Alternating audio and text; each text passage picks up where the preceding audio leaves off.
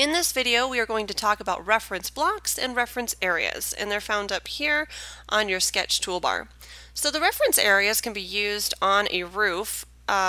Just going to grab the area there, left click, hold and drag, and you can pull in here an area that you might want to see maybe used for a skylight. Now this will deduct the material, of course, from the roof below this reference area. If I go to its properties and tell it to act like a hole, so behavior, hole, yes, and it will create a hole in the roof for something such as a skylight application, or maybe the chimney comes up through this hole here and you don't want to calculate that piece of the roof. So that's one thing you can do with the reference area.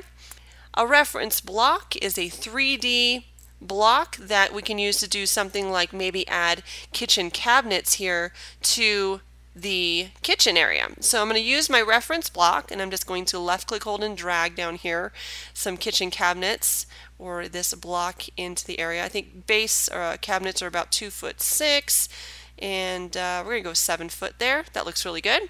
And just take a look at these in 3D.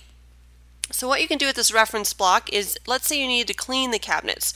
Well, I could go search for clean and attach it to this area using this reference block. I can also tell the block to remove the linear foot behind or square foot behind if we don't want to run baseboard behind this area or clean or paint behind the kitchen cabinet.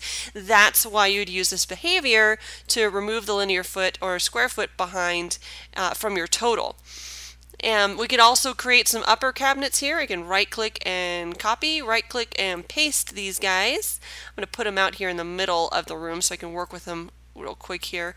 And let's put 2 foot uppers. I'm going to tell those cabinets to be, let's see, distance from floor. Let's go for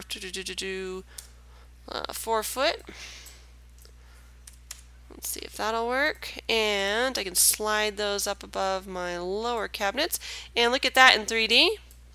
Might want to go 1'6" on those uppers, but you get the idea.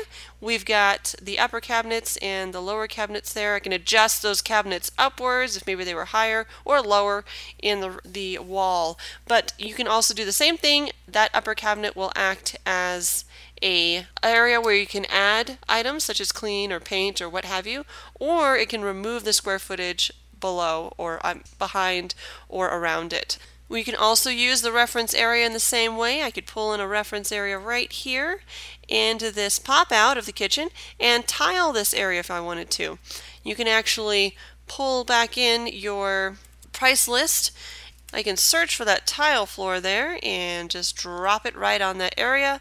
Same as I said before, we could look for clean the surface area and just drop that on the cabinets or wherever that would be applicable. So that's reference blocks and reference areas, and hopefully that will be something that you can use in the future.